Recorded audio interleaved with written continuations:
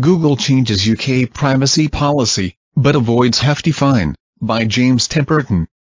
Google has been forced to change its privacy policy in the UK following a 3-year investigation by the country's data privacy watchdog. But the company has avoided a fine.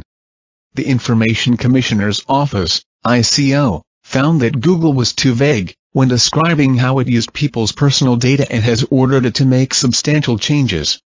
In March 2012, the company combined around 70 existing privacy policies into one.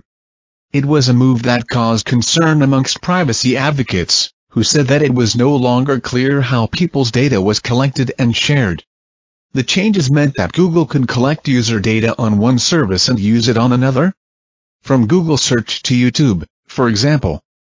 The ICO originally demanded Google change its privacy policy in July 2013, but the case became bogged down in negotiations. Regulators elsewhere in Europe were quicker to act and handed out harsher punishments. In December 2013, Spain levied a maximum fine of $900,000, $751,000, against Google for breaking data protection laws. A year later, the Dutch data watchdog threatened to fine Google $15M, $12M, if it didn't update its privacy policy by February 2015. The Italian privacy watchdog ordered Google to make changes in July 2014, with French authorities fining the company $150,000, $112,000 last January and demanding a change to its privacy policy.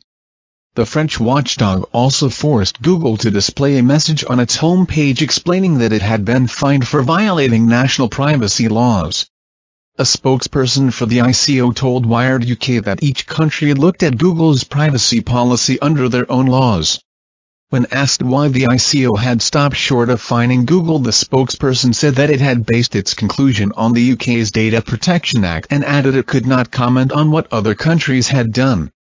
Concluding its 3-year investigation, the ICO said that it is crucial that companies better explain how user data is being handled. The watchdog added that Google's combined privacy policy did not provide sufficient information on how personal data was being collected. It is vital that there is clear and effective information available to enable users to understand the implications of their data being combined, said Steve Eckersley, head of enforcement at the ICO. The detailed agreement Google has signed setting out its commitments will ensure that the company must make substantial changes to its privacy policy in the UK by June 30, 2015.